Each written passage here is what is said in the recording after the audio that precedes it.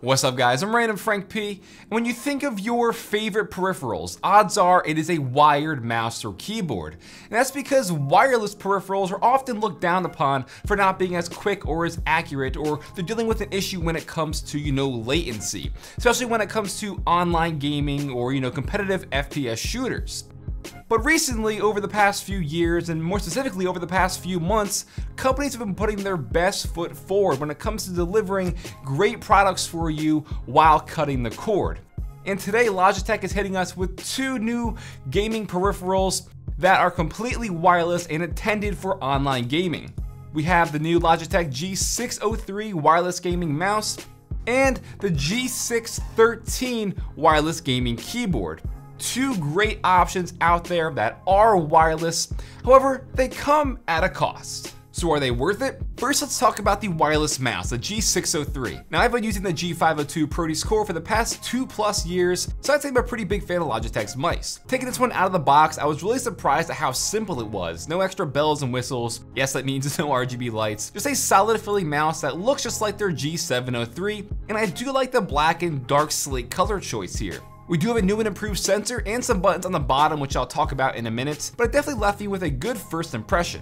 Now, one thing to bring up real quick is the front gray plate slides off, and this is where the two included AA batteries go. Plus, you get to keep the wireless USB receiver in here so you don't lose it if you're traveling. Inside the box, they also include for you a USB extension cord for the receiver if you need the connectivity to be a little bit closer to you while you're gaming, or if your PC is farther away. So with this receiver, you can use this over a wireless connection or via Bluetooth, which is built in. And on the bottom of the mouse is how you connect and pair it. The button on the right will light up blue for Bluetooth or white for the wireless receiver connection. Then on the left side is where it gets interesting. You see off, low, and high. Low is just for standard usage, browsing the internet. It reports at 8 milliseconds with a 125 Hz report rate.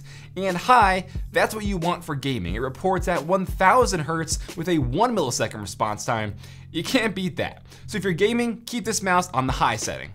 So let's talk to battery life then, and on that low setting, Logitech claims an 18th month battery life for this. And that is just crazy. I'll have to report to you guys back in a few months on if that's true or not. But that's still pretty nuts just for, internet browsing and stuff like that. That's a long time. And on the high setting, you're supposed to be getting 500 hours of non-stop gaming, which is still a really long time, and that's great for a wireless mouse. While it does seem kind of like too much, that's actually, that's kind of the case, because with their new sensor inside this mouse, they also helped greatly improve the battery life, which is why this new sensor is such a big deal to Logitech. So we have this new and improved Hero sensor in the G603 Lightspeed mouse, an upgrade over the previous Pixart sensors they've been using for the past few years. It is the next generation sensor for Logitech and can go up to 12,000 DPI. On the top of the mouse, you do have a DPI button for switching it up on the fly, and you can have 5 different DPI sensitivity levels set within the software, and they're represented by different colored lights on the top of the mouse as well. So now let's switch gears and talk about the G613 wireless gaming keyboard. And this is what I was most psyched to check out, because how many wireless keyboards are actually usable for competitive online gaming or FPS? And right out of the box, this thing is solid. It's the full keyboard layout here. You have 6 macro buttons on the left side as well. It's all one unit with this included wrist rest on the bottom. Very solid. I'm definitely liking it. Like the mouse, this keyboard is powered by 2 AA batteries housed on the bottom side of the keyboard, and again, along with the USB receiver, it's all underneath. And to turn it on, there was this little switch on the right side of the keyboard, and you're up and running. On top is a little battery level indicator, and you guessed it, it'll also last up to 18 months. Also on top of these little buttons for disabling the Windows button, you have your wireless and Bluetooth connection buttons there. You have some volume controls, as well as dedicated media buttons, all in these little circles and squares. And to me personally, I would have preferred buttons like on their previous Logitech keyboards. I'm just not the biggest fan of these little plastic keys. They're just, I don't know, they feel kind of cheap to me, these little circles and stuff. But in the end, really, it's not a big deal. It's just for, your media and volume control and stuff like that. And also inside the box, they include a phone stand for you.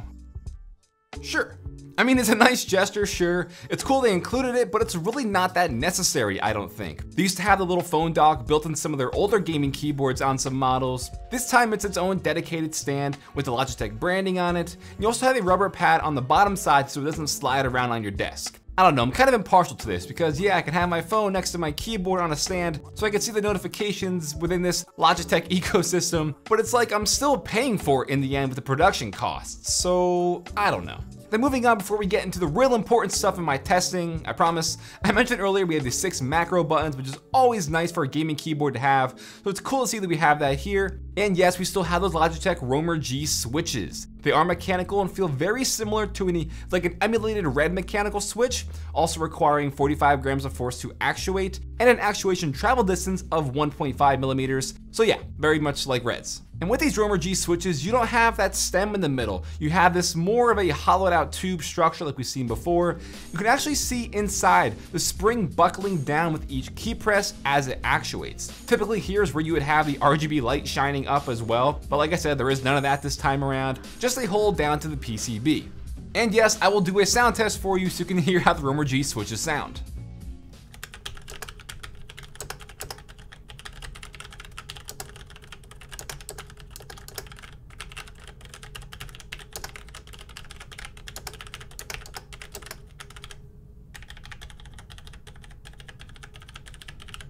So now for the goods, my testing and experience. What are the main problems when it comes to wireless gaming peripherals? Logitech says latency, connectivity, power, and weight. Well, for connectivity, we have the wireless receiver or Bluetooth, so they gave us those two options. Power, they nailed it with their new sensor and that crazy improved battery life. Weight could be a little bit of an iffy point here because the mouse does use those AA batteries and it is a little bit heavier than I'm used to, but nothing detrimental to my testing or my time adjusting to it. And then the big one is latency. So I did some testing with an input lag tester and my Corsair K95 Platinum keyboard, and I found on average the time it takes for me to fully depress a key down and back up again is 53 milliseconds. I then compared that to the G613 and I found that actually the average with this was 47 milliseconds. And whether that test was fully accurate in terms of the given millisecond timing, it's kind of hard to say because they both claim a 1 millisecond report rate and you have to factor in things like, internet latency and your monitor response time for gaming. So the testing was more so just for me to see whether or not the Logitech G613 was noticeably slower than my wired keyboard. And it wasn't, so that is incredibly awesome to see. Like, think about it, a wireless gaming keyboard is now just as effective as a wired one. And for people who tossed that idea out of their head in the past for competitive online gaming, they now have an option on the market. One other major bonus to wireless gaming is your desk space. This is my current setup before testing all that, the K95 Platinum keyboard wired with the wired G502 mouse. And I have them routed kind of neatly throughout the grommet hole in the middle of my desk. And you compare that to a fully wireless setup here, and yeah, that looks much, much better. Eliminating cables is always a plus on a desk setup. So what about the mouse then? Well, wireless mouse, they have been getting increasingly more accurate over the years, especially with their G900 Chaos Spectrum that launched, and the more recent G703 wireless mouse. They definitely kind of caught up to the wired equivalent, and that is no different here.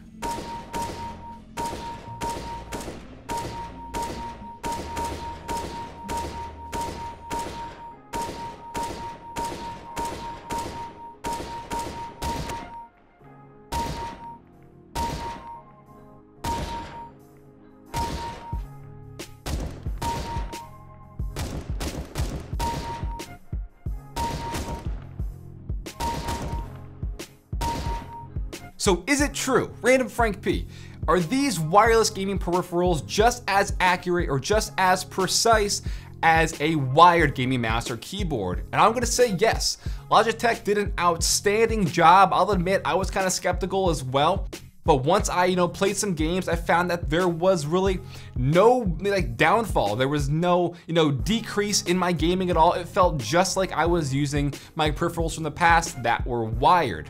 Now, when I said earlier it comes at a price, it comes at a hefty price because the G613 keyboard, even though it doesn't have RGB lights or anything like that, this is $150.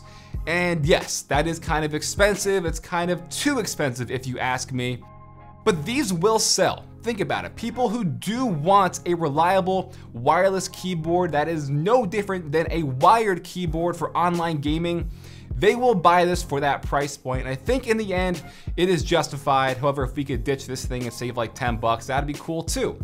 And the G603, this is, I believe, $69.99, which isn't that bad either. Again, for a wireless gaming mouse, that's kind of on par with the other ones in the market.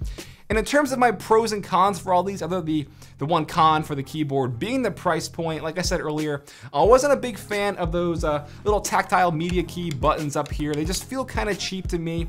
And the other only con I'll mention for the mouse, and it's not big at all, it is just a little bit heavier than I'm used to. I have pretty average hands and I use mostly like a palm grip on this. So it took me some time to adjust to the newer weight compared to my G502. But again, with the batteries and then improved battery life overall, adjusting to the weight wasn't a big deal. So this is some great stuff from Logitech. I'm very happy, I'm very impressed, and hopefully we're gonna be seeing more wireless gaming peripherals where you don't have to, compensate or, factor in losing out on any of that latency or anything like that. You know what I'm saying? I'm really digging this stuff. I'll put a link for you guys in the description down below in case you wanna check it out. That's gonna wrap it up. So if you like this review, give it a thumbs up to show your support. Feel free to follow me on Twitter at randomfrankp. And lastly, if you haven't already, hit that subscribe button. Well, I'm randomfrankp. Hope you enjoyed. Have a good day.